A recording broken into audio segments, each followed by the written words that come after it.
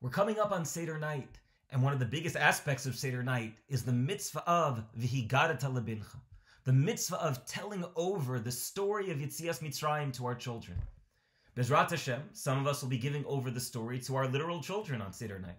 But what about for the rest of us? What about for the people who don't have children yet? What about the people who are not married yet? What about the people who are just out of yeshiva and seminary? On the flip side, there may be people whose kids are out of the house and they're having Seder by themselves. What's the mitzvah of V'higadat lebincha then? What's the mitzvah if we're at the table? Where maybe in this generation, if we're sitting at a table where maybe we even know more than our parents.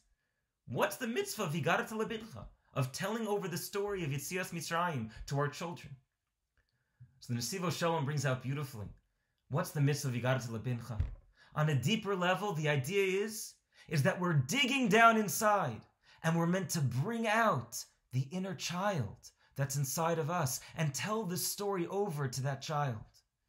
You know, when you read a book to a child, you begin at the beginning, you go through the book, you tell the story, and you close it and the book's over. Like for so many of us, when we finish a book, when we finish a sefer, when we finish something, we close it, it's over, we understand it now, it's good.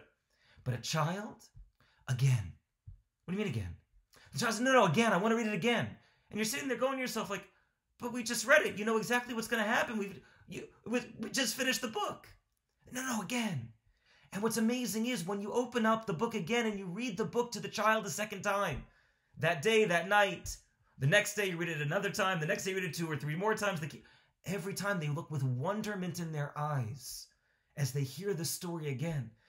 You turn the page and they want to know, they already know what's going to happen, but they want to know what's going to happen. That's coming to a story with the eyes and the mind and the heart of a child. And that's what's being asked of us on Seder night. We know the story of Yetzias Mitzrayim already. Some of us have already been preparing, Baruch Hashem, through these videos. We've been preparing with Shiurim, we've been preparing with Haggadahs. We've gone through the Haggadah to prepare for Seder night. We know what's going to happen. Not just do we know what happened in Yetzias Mitzrayim. We know what's happening in the Haggadah. What's the excitement all about? Where's the Chiddush coming from? And the answer is, no, that's not where the Chiddush is meant to be. It's not in the fancy schmancy Dvar Torah that somebody prepared that's 20 minutes long, that's on some nuance of some... That's beautiful. But is it really drawing people in at the Seder? What's drawing people in? What's drawing children in at the Seder? That's what the Seder's about. What's drawing the children in? It's telling that story again with excitement and with passion and inside of us. To let out that inner child, that even though I know the story, I don't care. The child within me is so excited to hear the story again, to hear how crazy it is when we went down, to hear the torture and the servitude that we went through. We go through the Eser Makot. I don't care if we've heard them before. See them with new eyes. See them with a child's eyes, like you're hearing them for the first time again. That's the Chiddush. You're hearing them for the first time again, like a child every time who hears it again. It's all for the first time. You go through the Makot, you go through Yetzias Mitzrayim, you go through Kriyas Yamsuf.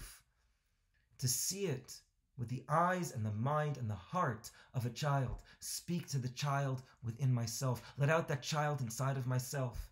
We're coming to Pesach. The Sfarim bring down Pesach. It's a conjunction of the words Peh and Sach, the mouth that speaks. We get back our koach hadibur on Pesach. We get back the ability to speak on Pesach. And so as we're restarting, we're being birthed as a nation, a fresh new year, a new year for ourselves as each individuals. The child is able to come out now, and we're going to start to be mechanech that child. But don't just get lost on the chinuch. Let's not just get lost on what we're going to tell the child. Let's also get lost in being the child this Pesach. Be that child who hears the story again for the first time. Bezrat Hashem, we should all have an uplifting Seder. The child inside of us should come out, and we should hear that story with excitement and with fervor that gives us the koach to come out into that year fresh as a new free Jew to serve HaKadosh Baruch Hu for the coming year. Bezrat Hashem, all of us.